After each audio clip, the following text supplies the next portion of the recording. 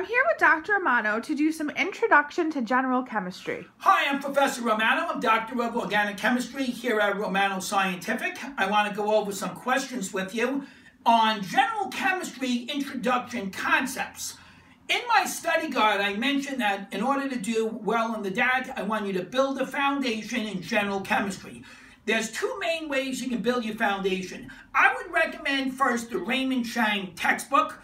Dr. Chang was a good friend of mine who passed away this year, and he left a legacy behind by writing the best general chemistry book on the planet. The book is extremely easy to read, and I think you'll really enjoy it. If you need more problems, you can always go to the Gen Chem Destroyer, which I wrote, and you can do a lot of questions that would reinforce the concepts from the Chang book. I want to go over a question with you today that's dealing with atoms and molecules and isotopes and writing formula to see if you can understand what we're doing. So come around and let's have a look at what I got for you.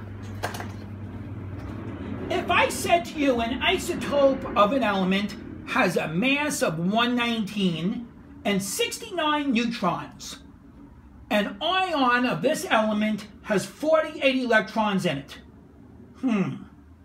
What is the ion? The first thing I'm going to do is to say that the mass of anything equals the number of protons plus the number of neutrons. With this hint, if you want to stop this tape and try to work these three out, be my guest. I think I recommend you to do that. Okay, the mass is 119, so I'm going to put in 119. We don't know the number of protons. The number of neutrons is 69. And when I subtract 69 from 119, we get the number of protons is 50. If you remember, the number of protons is also called the atomic number, and this identifies the element. So all I do is I press my icon that you'll see on the DAT screen, on the computer screen for the DAT, and you'll see that 50 is the atomic number of the element tin. Now, so we know it's tin, Sn. Now, we got to be careful. It says that this element has 48 electrons. Well, we know that normally the protons equals the electrons. But if it's an ion, as you can see, the protons is not going to equal the electrons. There's 48. So that means that it lost 2. So therefore, this element had to be tin 2 ion, the tin 2 ion.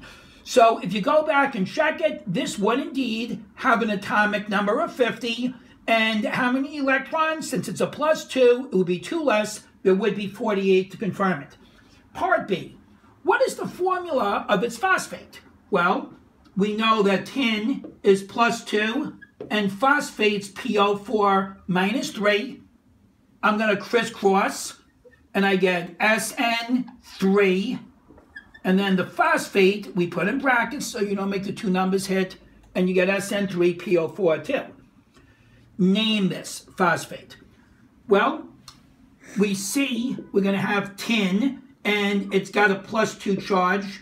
So on the ion, this is tin 2 phosphate. We would need the Roman numeral for this. I hope this helps and gives you a good idea on how to do these type of questions. These are 3 good types of questions that you're likely to see on the DAT exam. All right, good day to you. I'll see you in study group.